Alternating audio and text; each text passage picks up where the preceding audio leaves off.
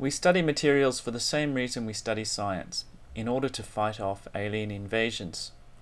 Aliens are constantly trying to eliminate the human race, and the study of materials is part of the scientific effort in preventing human extinction.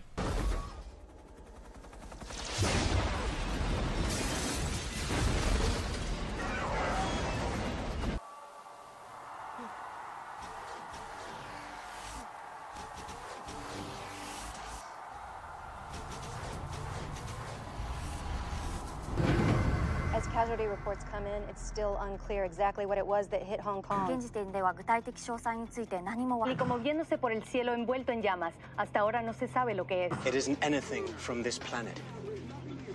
How do we know that? Because the Chinese have sampled it.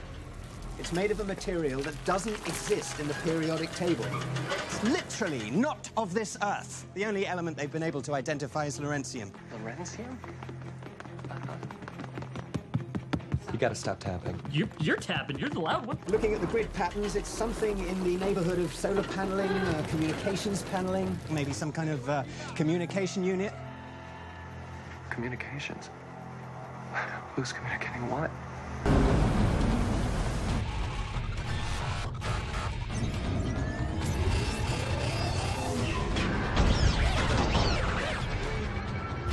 The first way we classify materials is based upon the chemical bonding involved using the Van Arkel-Ketelaar triangle of bonding. Both this and the electronegativity values are found in your data booklet. By plotting a compound on the triangle for both its electronegativity difference and the average electronegativity, we can determine the type and degree of bonding involved. A numerical value of percentage ionic character of the bond is given by dividing electronegativity difference by 3.2. Here are two examples of worked answers.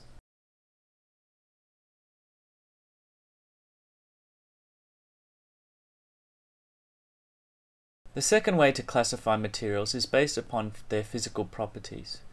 Metals are materials consisting of cations in a free-flowing sea of electrons. The mobile electrons allow for higher heat and electrical conductivity. Electron movement accommodates changes in lattice, so the material is flexible, making it malleable and ductile. It has a low permeability due to its dense packing. Ceramics are a mixture of ionic and covalent bonding. Covalent bonding holds electrons in place, preventing electrical conductivity. Ionic bonding prevents ions sliding past each other, making the material brittle. The material can be porous due to gaps in the structure. Polymers are covalent molecules with strands held together by weak intermolecular forces. Hence they have low melting and boiling points. Composites consist of fiber in a surrounding matrix. Their properties can vary depending on their constituents.